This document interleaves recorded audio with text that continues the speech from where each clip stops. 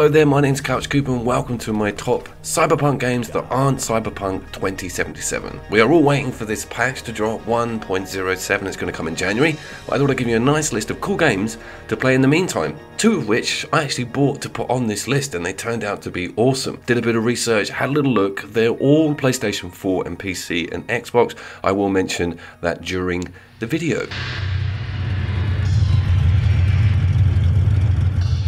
Huntdown is first up. It came out last year. It's an indie game. It's couch co-op 2-player. It's been on my channel before. It's got some amazing synth. It's got a working gang system, not funny, and some incredible bosses and awesome 8 to 16-bit art. I mean, I love the look and sound of this game. The character drawing and art and self-awareness for the genre is top-notch. Also, you get a cameo from Jimquisition, which is a nice bonus. Now, it's a side-scrolling shooter, that's it at the end of the day, with some huge platform elements, some very cool cover elements, and even sort of hiding in recessive cover in an alleyway or something. But the enemies are amazing. The best things are the lines that everyone comes out with, including the characters you play as. So this one is definitely worth a look if you're into the genre indie games 2-player couch co-op and love this 16-bit look.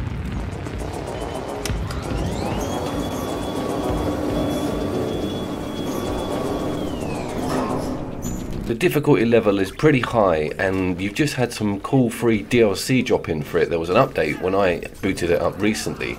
So this one's really welcome, not hugely expensive, and a big nod to some of those awesome games we all had on our SNESes and Master Systems. Huntdown.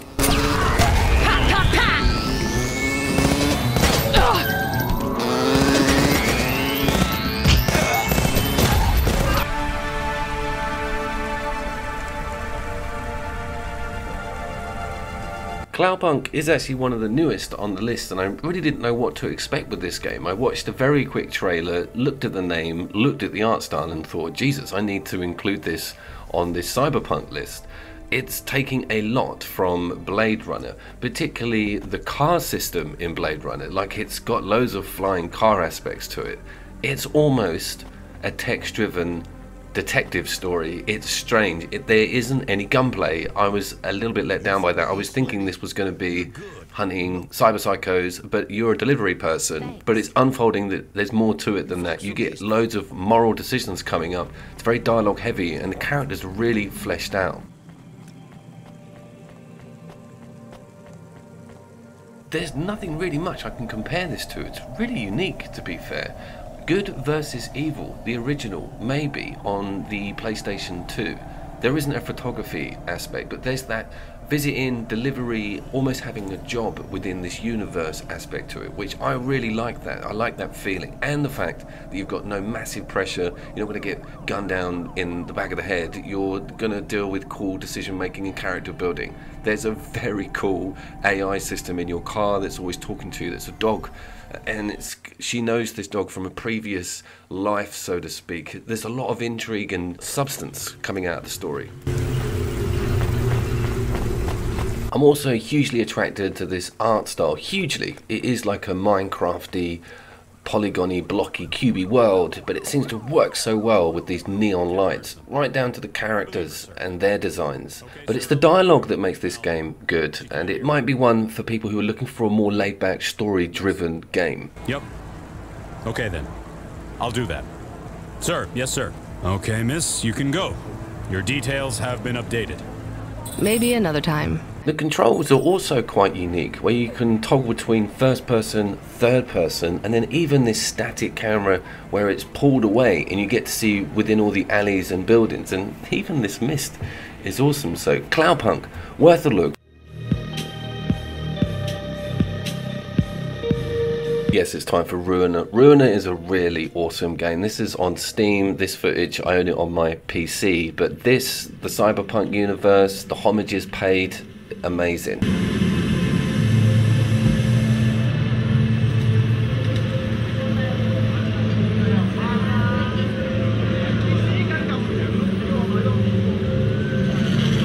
It's got Neo Tokyo written all over it. It's got some crazy zany characters, and if you've never seen this game before, it should get more praise because it really is top-notch gameplay. I'll show you that in a second, but it's the aesthetics and the detail within the map screen and the characters and the dialogue you can get into with randoms. It's kind of mind-blowing.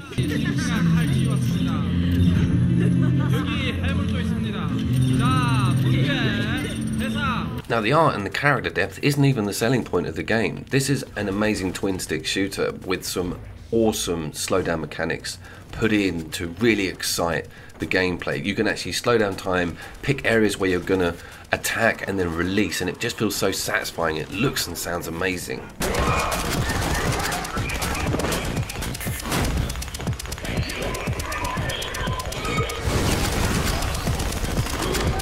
Some of these games I'm super rusty on, this being one of them. You need to be on a sort of trance-like level of concentration to get those awesome combos and to land those really cool shots. Picking up the enemy guns and dealing with bosses in sort of tight areas and just having all of this excellent gameplay around you makes you feel like this is a perfect cyberpunk universe mixed in with a really, really top-notch twin stick.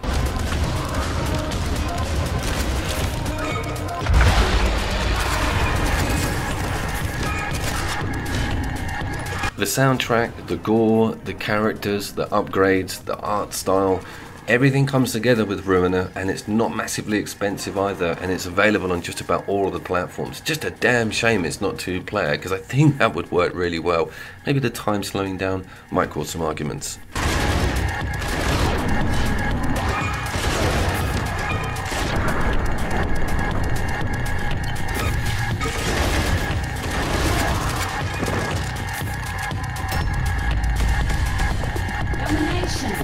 Yes, it's time for the epic Transistor from Supergiant, who are currently basking in the massive success of Hades, and deservedly so. I want to scream about this game a bit because when it came out, it certainly had an impact. I'd played Bastion, but I hadn't heard that sort of soundtrack mixed with those visuals and mixed with that gameplay all bowled into this emotion. The game is an emotion. It's fantastic. It's so tranquil, but it's so hectic at the same time. And again, this footage is me just not knowing what the hell I'm doing because it's been 5 years, but essentially you can pause real-time combat and select different moves to deal with the situation and then just release the button and watch it all unfold. It's a genius mechanic.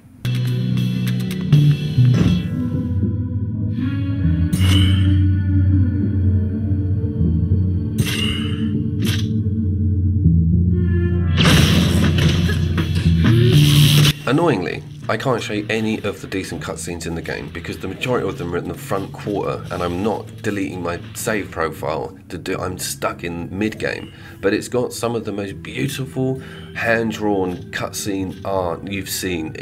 And the music is up there with the top soundtracks of all time. Near Automata Tomata is the nearest thing to this game's soundtrack. That is a hefty accolade. It's also not a roguelike like Hades. Far from it. It's got very rich campaign with a brilliant protagonist and backstory. And it also features combinations on those hotkeys. This has got more in common with Diablo than it has with Hades.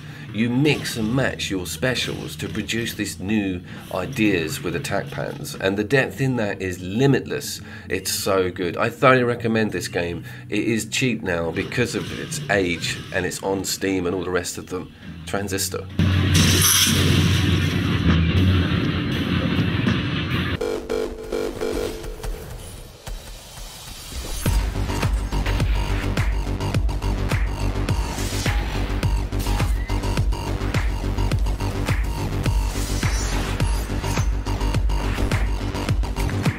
Blimey. Blimey. Blimey. Blimey. Ghost Runner is the newest game on this list. I've had it 4 days, and I think my eyes are bleeding a bit. Yeah, I nearly broke down in tears at one point because I was like, I've got to show these guys this game, but I can't get through the tutorial. Things got better, trust me.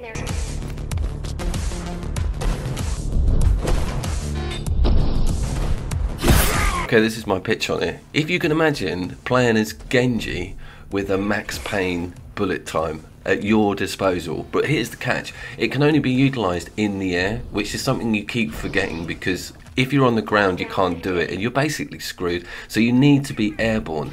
And then it introduces a hook. I hate games that do that. You're like, I've just got my head around everything. No, we've got a winch for you now.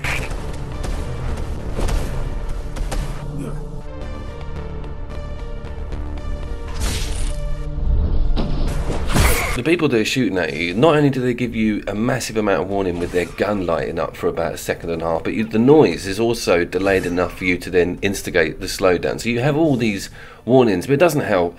This is one of the hardest, newest games I've actually played, but I am in love with it. If you'd have come up to me when I was welling up whilst I was playing a tutorial, I would not have said that. I've sort of come out the other side. It's a kind of Dark Souls thing going on here. Its simplicity is genius. I mean, you're only using a few buttons, and the introduction curve of power-ups is perfectly placed. I've just been given this new ability that if I line them all up, I can just whack through them with one slice. But it's a risk reward with it, and it's still like the friggin' winches. I've barely got room in my brain to implement it. Ah, free at last. Pleasure to meet you. Face to face, that is. Now, let's take a look inside. This may feel a little strange. Cyberpunk influence level wise, it kind of draws a little bit on Johnny Mnemonic, especially with that big Tron style head. And I am aware that there's a Counter-Strike mod that leafy tip just plays all day long. But this is its own thing, and I'm going to leave you with a clean run of a very difficult level. It introduced electrified walls to me. Nice one. Ghost Runner, nice one.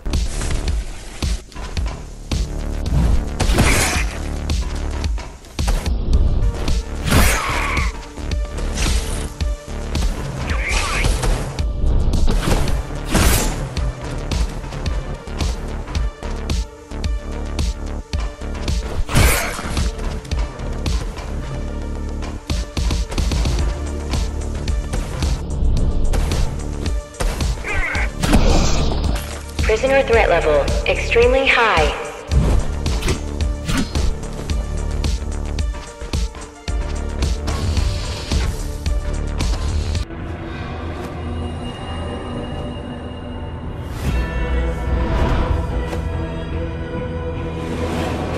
And here we are at the new Final Fantasy remake. Bit of a debate on this one. I put this out to a group on Facebook. I got a lot of people arguing that technically the universe within this Final Fantasy isn't really cyberpunk. It leans towards it, but it also leans towards steampunk and a load of other fictional canons. Cyberpunk is supposed to be like a digital age, and Final Fantasy isn't really leaning in that direction apart from that sign.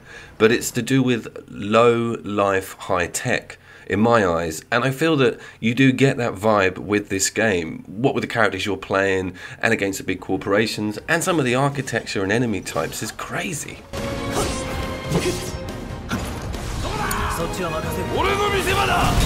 I need to apologise that the HDR has bled out a bit on this footage. I'm sorry. Won't happen again, and it also means that this game does actually grab HDR or high dynamic range really well. Games that don't carry over on the copy mean that they implement it hugely. Horizon Zero Dawn was one that you had to turn off, so that's really cool. Anyway, back to these enemy types and the sort of angle of this game. It is a chance for me to say how fantastic a remake it is. I'm so late to the party with it. It was clearing up on the Game of the Year awards, and it's difficult because it is actually a remake, but it's so from the ground up, isn't it? And I love what they've done with the combat and getting to look at all of these enemies in the options menu and just seeing the way they're put together. It is steampunk meets cyberpunk, I think. There is that mechanical oldness met with this future tech. It's an incredible looking game.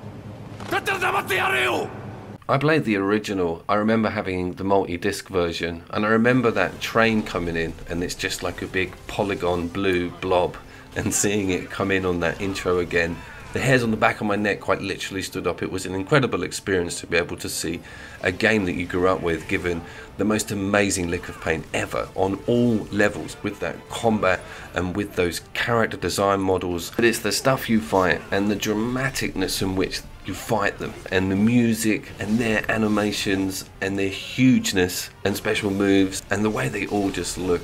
It really is an incredible package. And whether or not it's the best Cyberpunk game out there is out for debate. I'll see some comments about that, I'm sure. And as always, guys, you did it!